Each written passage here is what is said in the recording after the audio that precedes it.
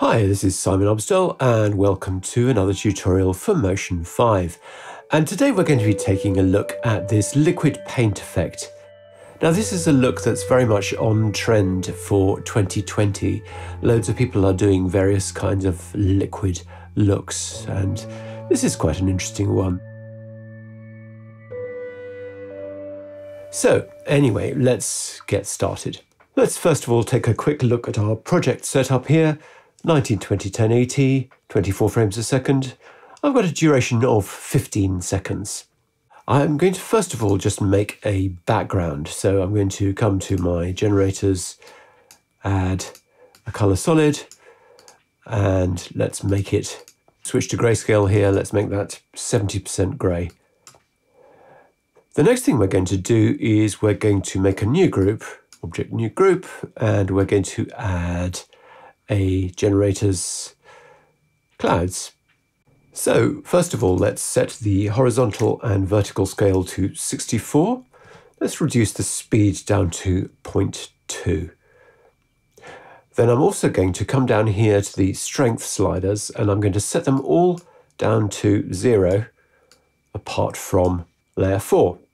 So that fourth layer strength is going to be 1. Okay, so I'm going to then open up the gradient editor and I want to make some extra color tabs here. So I'm going to make another 2 just by clicking on this bottom bar here. So let's just set up these colors and I've already picked these. So I'm just clicking on these and selecting them from my color swatches here.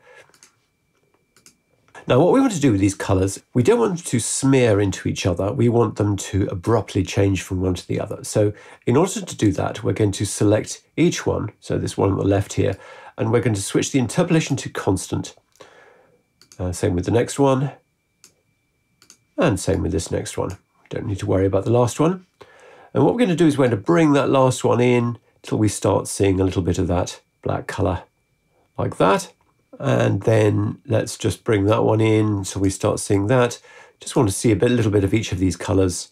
Something like this is going to be probably quite good. A little bit more of that would be nice. Okay, so there you go. So now we've got our base colour texture and animated it looks like that. So the next thing we need to do is we need to create a mask for this. So what we're going to do is we're going to make a new group and we're going to add a whole new clouds generator. So this one I want to reduce the horizontal and vertical scale to 24. Just going to reduce that speed down to 0.4. Again, we're going to do that same thing with these layer strengths. So everything down to 0 apart from layer 4. Open up the gradient. And here, very simply, we're going to select the black one there. And we're going to set that one to constant. And then we're going to take the white one here and set its location to 50.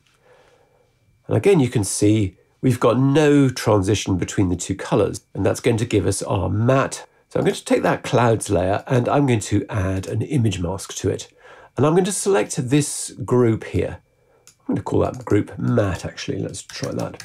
Okay, and I'm going to come back down to the image mask and I'm going to set that source channel to luminance. And now you can see we've got those colours matted against our background. So at some point we want our paint to disappear and we want to be left with just our text. So let's set that up now. I'm going to come to 12 seconds on the timeline. Let's select our clouds generator here. Let's select that white colour tab there and I'm going to click on the location keyframe button there. Step forward to 14 seconds.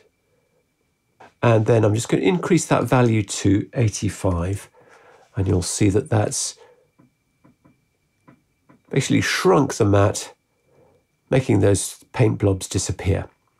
Then we also obviously want to add in our text so that in this matte group above that clouds, I'm going to select my text tool. I'm going to type the word liquid. Let's set this size to 450. Let's set the baseline to -150 to center it up. Let's center align it. And then let's just reset its transform.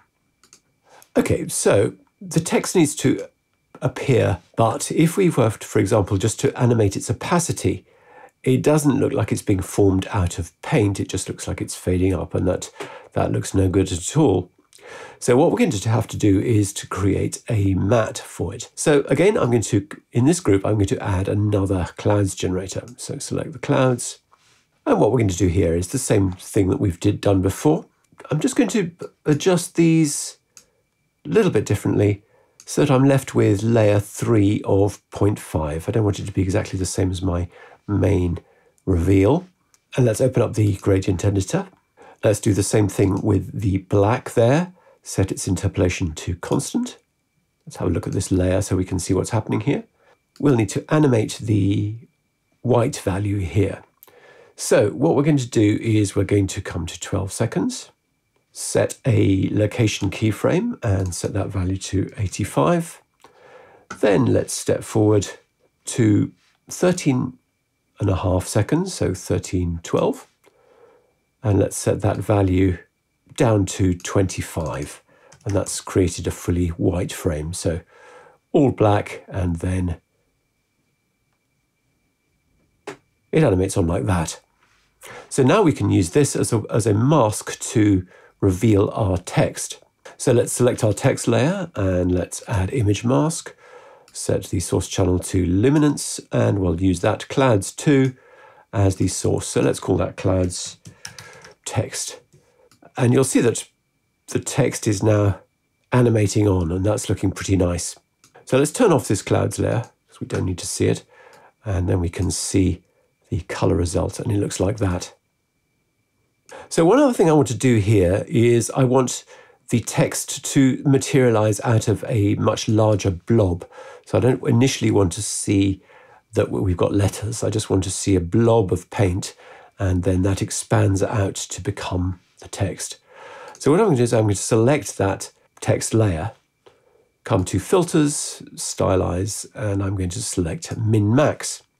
So I'm going to come to 12.5 seconds, so 12:12. I'm going to switch the mode of the min max to maximum. I'm going to set a keyframe.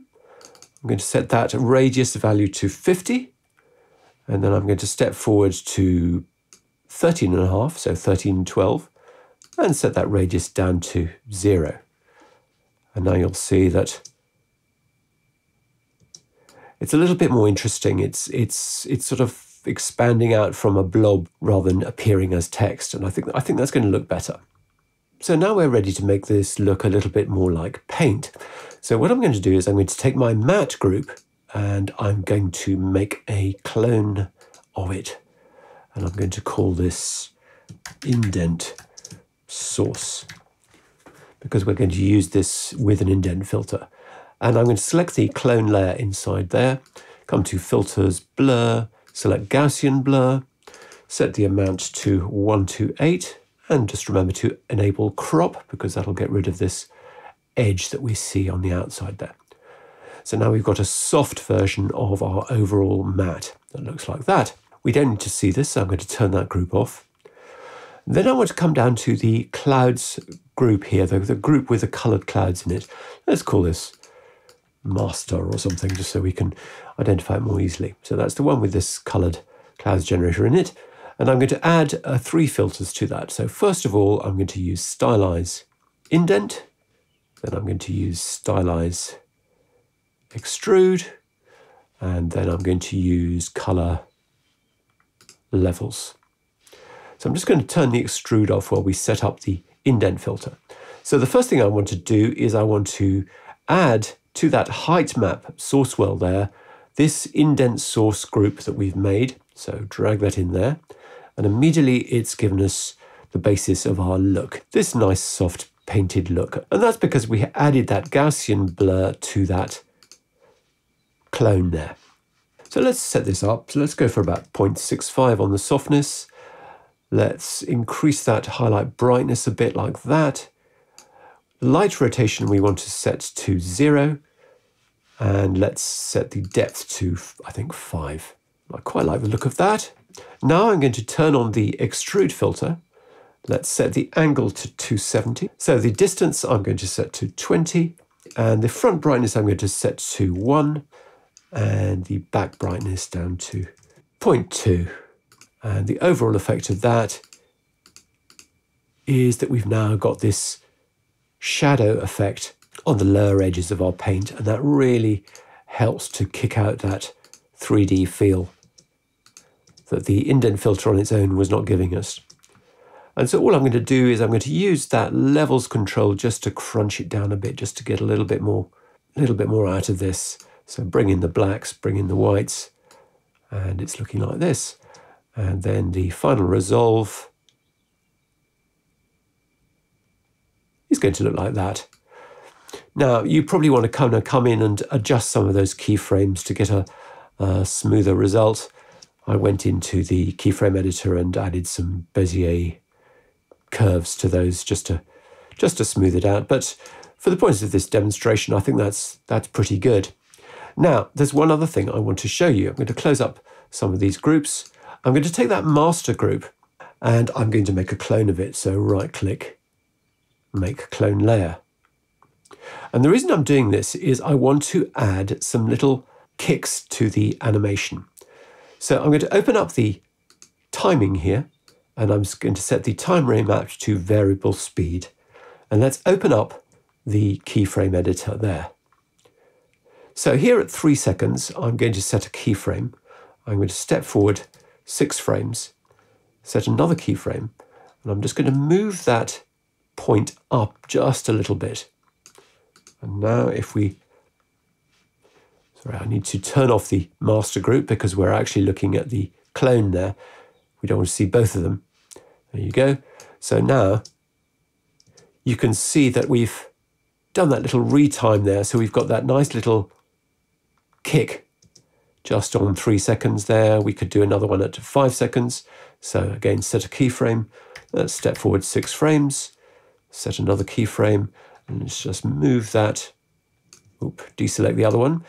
We don't want both selected, so just select that one, move it up just a little bit like that.